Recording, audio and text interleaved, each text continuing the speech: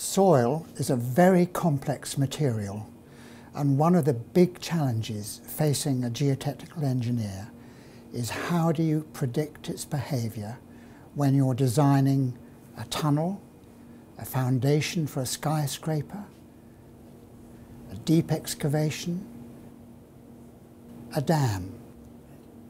What I want to show you in this brief video is that soil is made up of individual particles. This single fact is absolutely crucial to understanding its behaviour. Now, I've got some examples of different types of soil here.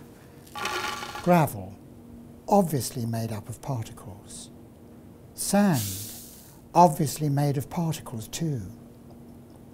Silt, which you find at the bottom of lakes, is made of particles, but you need a magnifying glass to see them. And clay. Now this is stiff, but if you dry it out, it looks like this. And if you look at the dried out clay under an electron microscope, you will see that it is also made of particles.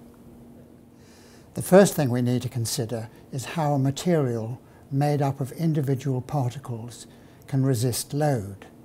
Now here we have a model soil made up of circular discs to represent the particles. Now if I push on one side of this stack of particles, we see that they slide past one another. So to conclude, in this video we have learned that soil is made up of particles and that a soil's ability to resist loads is generated by shearing resistance at the particle contacts.